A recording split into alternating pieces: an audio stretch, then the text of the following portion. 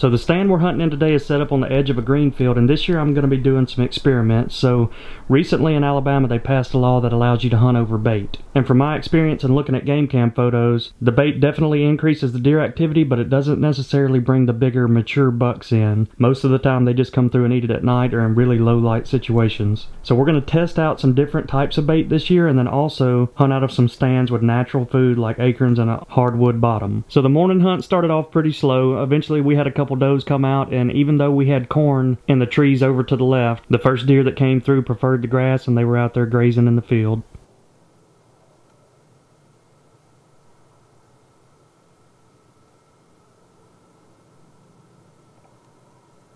But anytime you put bait out, you can be sure that the buck that we call Roly Poly is going to show up. And look at this young buck. He's never skipped a meal. Looks like he's about 200 pounds, and he is not an old deer. You can tell by his face how young he is. So we're going to let Roly Poly grow for a couple more years, and he should turn out to be a stud.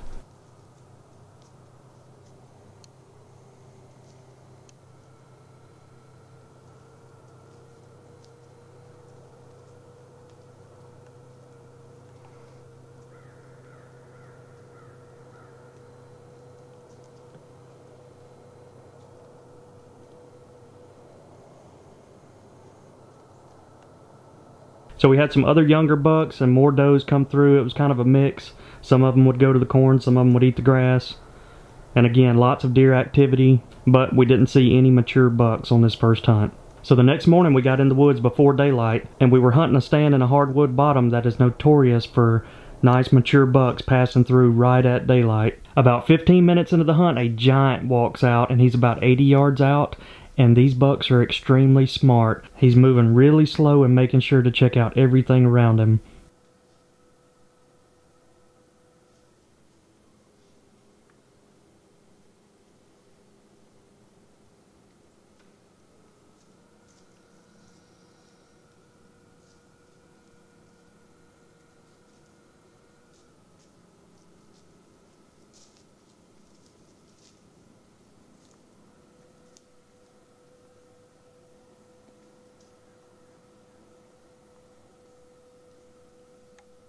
I don't think he ever busted us, but at this point you can tell he sensed that something was a little bit off.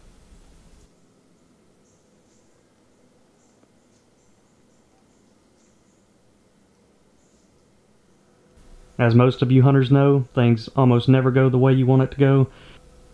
And unfortunately, he never did close the distance and get within shooting range.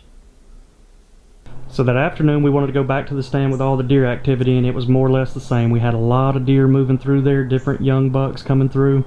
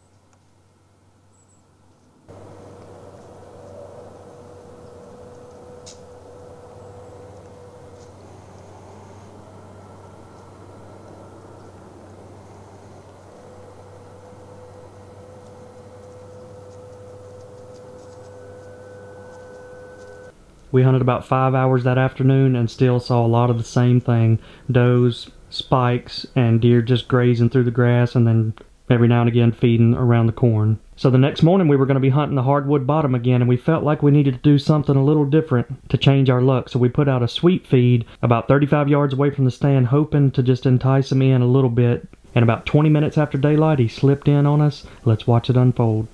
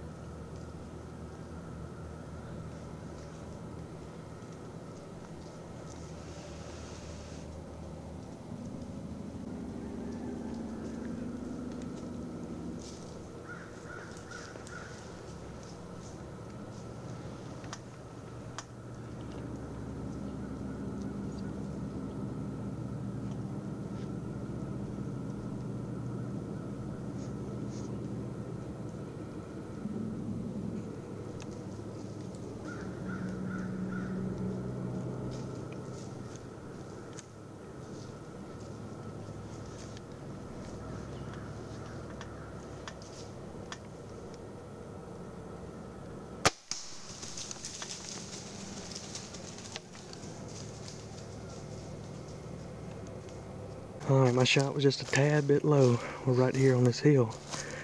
But I see the arrow and the deer went right back here. Got hair, plenty of blood. He should be down right down there in that bottom. Alright, we let that one lay down for about 3 hours. We're about to go in and check him out. Liz is the good luck charm, so we got her with us, about to load up.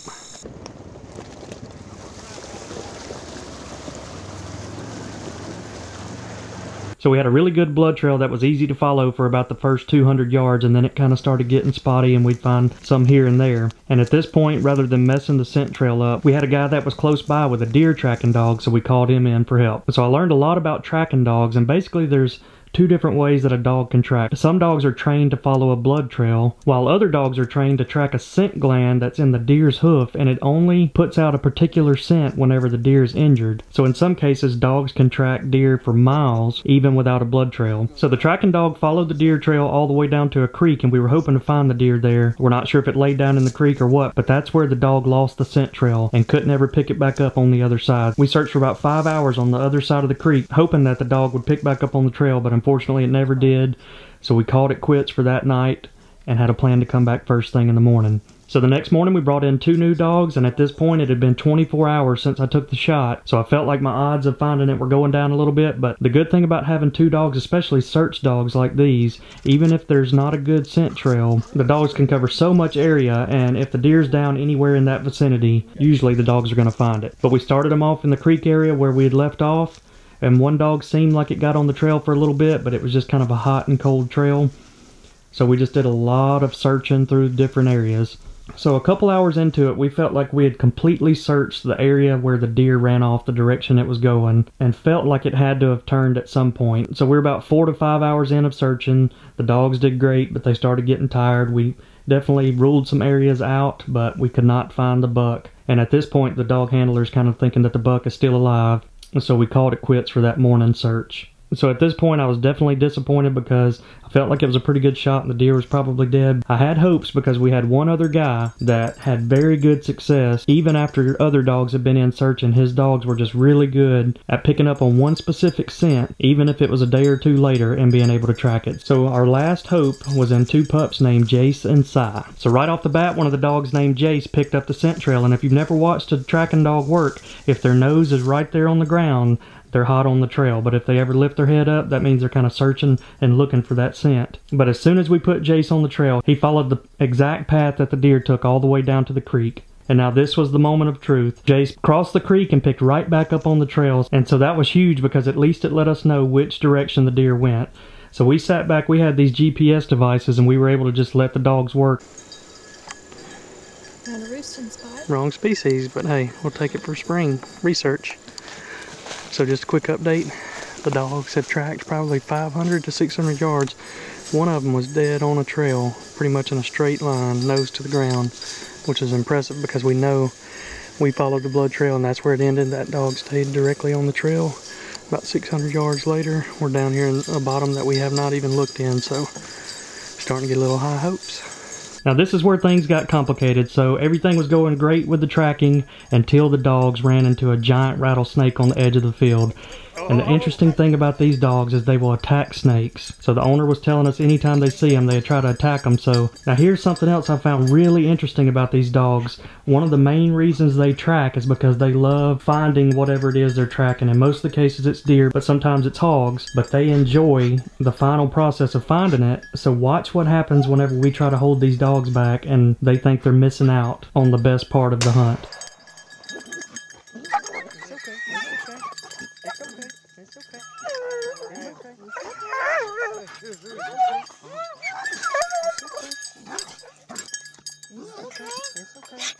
He's gonna let you go get him. He's gonna let you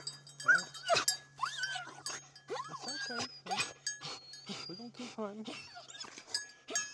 We're gonna keep hunting.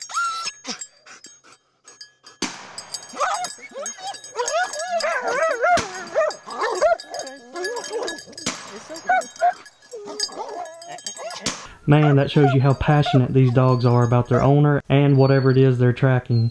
So the bad news is, after all this commotion and getting rid of the rattlesnake, we were never able to get Jace back hot on the trail again. So we were at a dilemma. It was getting dark, the dogs were getting tired, so we decided to throw one last Hail Mary and go through a thicket. There's absolutely no way.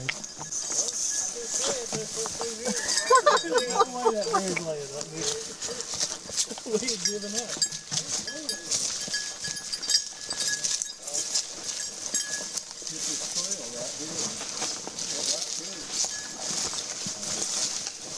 I can't believe it. We come out right there yesterday. This no corners on it. And he just said, where's the thickest spot? Yes, he did. He said, where's the thickest spot? These kids.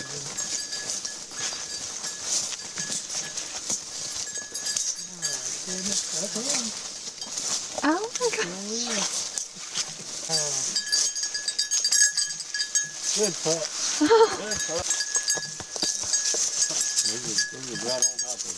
Oh, that's him for sure. No doubt. At the last second too, we had given up. The angle didn't help. Good job, pup. Unbelievable. Good job, pups. And folks, that is unbelievable. That's why you never give up on a deer. More than 36 hours later, the dogs led us right to them. Unbelievable. So I want to give a huge shout out to Art and his two dogs, Jace and Cy. Folks, words cannot explain how excited I am right now. But if you live in Alabama or even the Southeast, the way I found these guys is through a Facebook group called Nose to the Ground. You can get on there and they'll list out all of the dog trackers in the area by county. A lot of these people will come out with their dogs for free, but please, if anybody comes out and assists you with tracking your deer, I'd really suggest paying them for their gas money and their time, and maybe even a good tip for the pups. Now it's definitely time to go celebrate, folks. I hope y'all enjoyed this video. Make sure you're subscribed so you can follow along with all of our outdoor adventures. See you all next time.